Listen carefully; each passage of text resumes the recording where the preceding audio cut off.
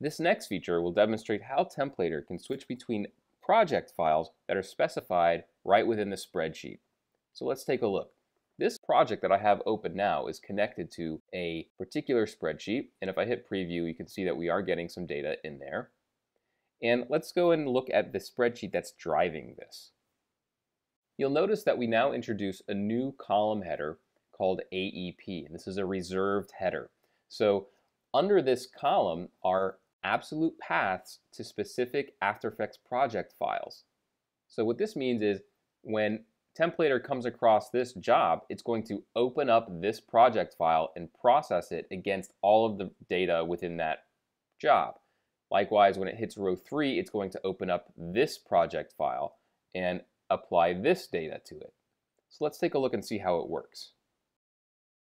All right, so you can see this is the standard project file that I've been using in pretty much many of my screencasts. And what I've done is I've created an alternative version that just has a different layout, and it's comprised of different compositions. So let's go ahead and open that up. It's sitting right on my desktop right here. So I'm going to click Open, and I'm not going to save that. Okay, so you can see here we've got a similar composition, and it's got a different layout with different animation and different properties. So what I'm going to go ahead and do is show you what happens when we click on Render now. So if I hit Render, you're going to see After Effects process the original one that I just had open, taking care of that.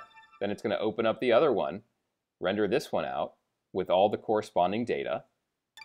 It's going to go back and open up the original one, render that one out. And then finally it's going to open up the new alternative one and render the final one with the correct data.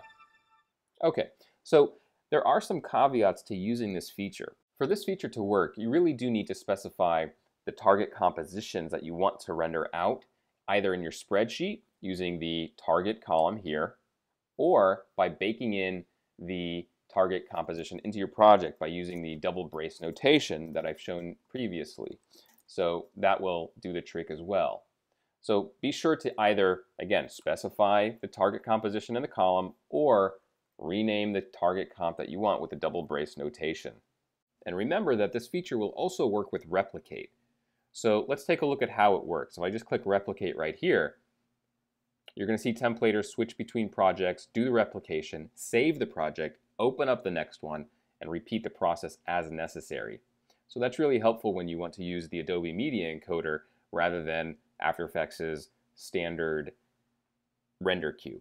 One final comment about this feature is that when you're specifying the project files, be sure that each of those projects that you specify in the spreadsheet open up without any issues within After Effects.